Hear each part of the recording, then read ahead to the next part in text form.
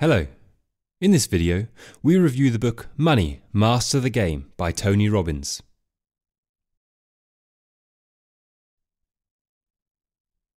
Tony is an American author, philanthropist and life coach. He owns more than 20 companies that produce a stunning $6 billion every year. This book was written to understand how the most intelligent financial minds of our day successfully navigate through every economic condition. It includes interviews with some of the best minds, including Ray Dalio and Warren Buffett. Money, Master the Game is split into 7 topics, and within each, key considerations are made to help the individual achieve financial freedom.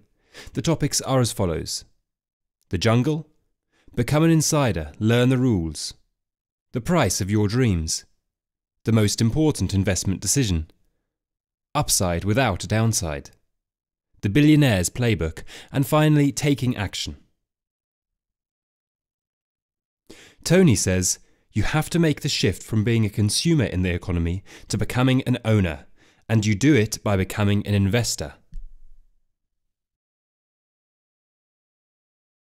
The key to success is that your savings should be automatic and put to work, creating a money machine that continually produces money. It needs to be the first payment you make from each of your paychecks. Regular, predetermined amounts which increase alongside your income. In this example, your savings earn interest or dividend payments, which are continually invested and compounded, providing exponential growth over time. The whole process should become automatic and is the first step in changing from a consumer to an investor. 10%, 20%, 30%, it does not matter. There is no right answer, says Tony. The key is getting started.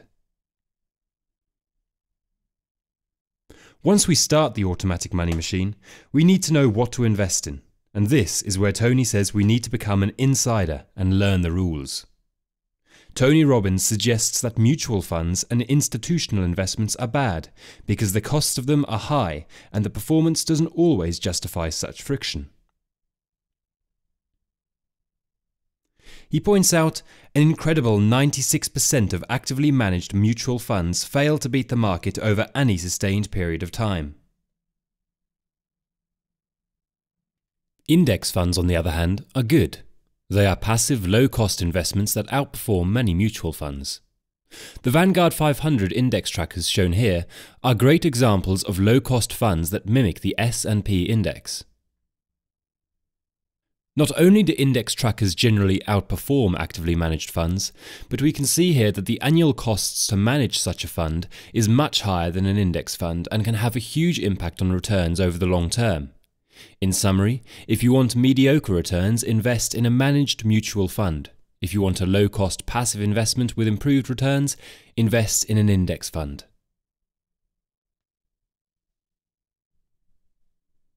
What is the price of your dreams? Tony Robbins states that you can't manage your finances and make the game winnable unless you can measure them. He suggests measuring in terms of goals or levels of dream. Let's look at these levels. Dream level 1, financial security. Mortgage, utilities, insurance, food, transportation should all be covered for the rest of your life to attain this level.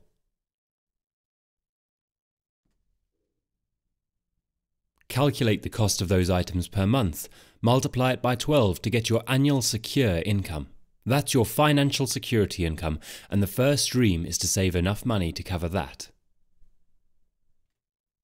Dream level 2, financial independence. What is the cost of your complete lifestyle right now? That will be how much you need to be earning to be completely financially independent. To calculate how much an amount of income needs to be saved, multiply it by 20. Therefore, if you spend £50,000 a year, you need to save £1 million. Dream level 3, financial freedom, which means the cost of the lifestyle you want above and beyond the lifestyle you have now. Figure out what you want and determine the annual cost to have it, and add that amount to your current annual total. Dream level 4, absolute financial freedom. Anything you want anytime you want it. Never worry about money again. Tony says, if you talk about it, it's a dream. If you envision it, it's possible. But if you schedule it, it's real. Save more and invest the difference. Find areas of spending you can cut back on and speed up your plan.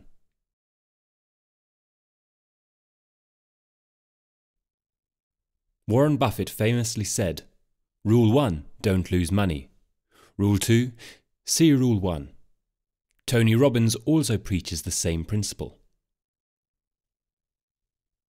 He determined that asset allocation is the most important investment decision you can make. Asset allocation means dividing up your money among different investment classes such as stocks, bonds, commodities, real estate, private equities, and other business investments. In predetermined proportions, according to your goals, needs, risk tolerance, and stage of life. Tony suggests that you don't need to have perfect timing.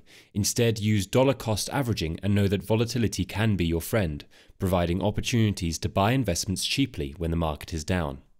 This technique can increase your portfolio's value when the markets eventually come back up. Note that this averaging tactic is not for individual stocks. Averaging a losing stock can be disastrous. When dealing with equities, dollar-cost averaging works best with an index, ETF, or a well-diversified basket of stocks.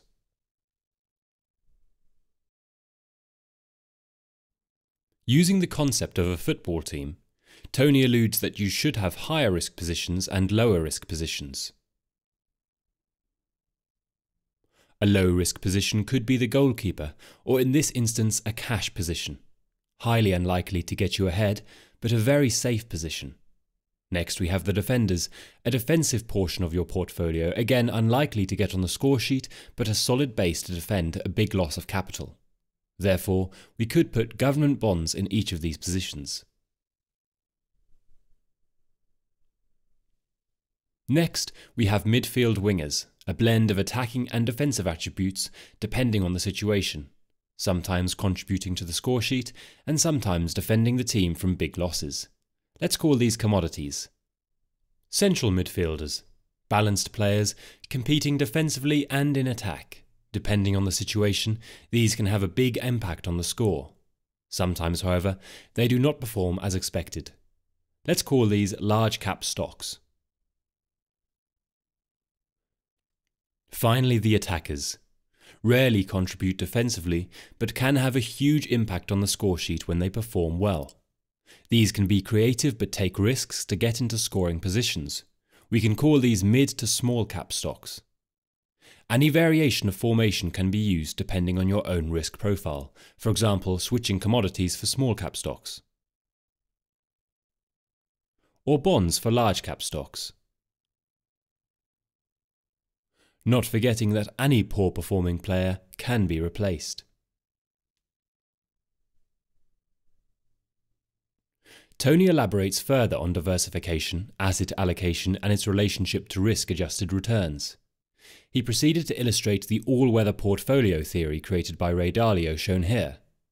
30% in stocks, 15% in intermediate-term bonds, 40% in long-term bonds, 7.5% in gold and 7.5% in commodities.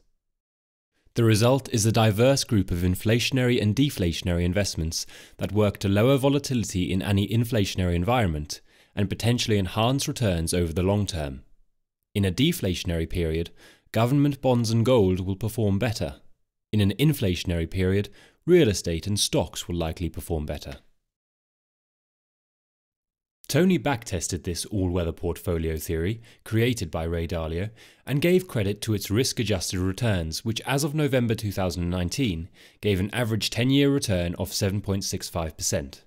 Not earth-shattering, but low risk. There are two key rules. Don't lose money and risk a little to earn a lot. For example, risk $1 to earn 5, also known as the risk-reward ratio. The idea Tony describes is asymmetric risk, to minimize your downside risk while having a much greater upside potential. Let's look at this chart to illustrate the impact. You can see here that if your strategy is to risk $3 to win $1, you will need to be right 75% of the time just to break even. If you are right less than 75% of the time, you will lose money. In Tony's example, by only risking 1 to make 5, you only need to be right 17% of the time to break even. Couple this with the asymmetric chart here that we have shown in previous videos. Notice how a 10% loss would require only an 11% gain to recover, whereas a 50% loss would require a 100% gain to recover. Tony's message of controlling losses is a constant throughout all the books we have covered to date, a message that must be implemented to become successful. A powerful reminder is provided by Tony when he said, "Repetition is the mother of skill. Action is where all your power is found. Knowledge is not power, execution is." So much of investing is psychology. We can choose to see the world as scarce or abundant. We can see the world filled with problems or opportunities. Daily appreciation of what you already have will ensure your focus on the outcomes you truly want, as opposed to worrying about what you don't have and not taking action because of fear and other negative emotions that are holding you back. So, let's summarize. 1. Stop being a consumer and become an investor. 2. Make your savings automatic and consistent. Make your own money machine and make your money work for you instead of you working for money. 3. Invest in index funds and not mutual funds. Remember, 96% of mutual funds fail to beat the market, and their fees can make a big difference. 4. Define your dreams and measure your progress against them. Visualize what you want to achieve and plan how you are going to succeed. 5. Asset allocation and diversification. Remember to allocate your assets accordingly and remain flexible depending on your risk profile and the economic environment. 6. Manage your risk. Remember to risk a little to earn a lot. Study the asymmetric chart showing how increasingly difficult it is to recover from large losses. Keep them small. 7. Maintain a positive mindset. Think in abundance and not scarcity, and try to remove any negative thoughts that are holding you back. We believe this book is beneficial for aspiring investors and provides a good foundation of some basic concepts and motivation, and as such, we have given it a 3-star rating and recommend it for further reading. Thanks for listening. Please hit the like button, subscribe and comment below for further book reviews.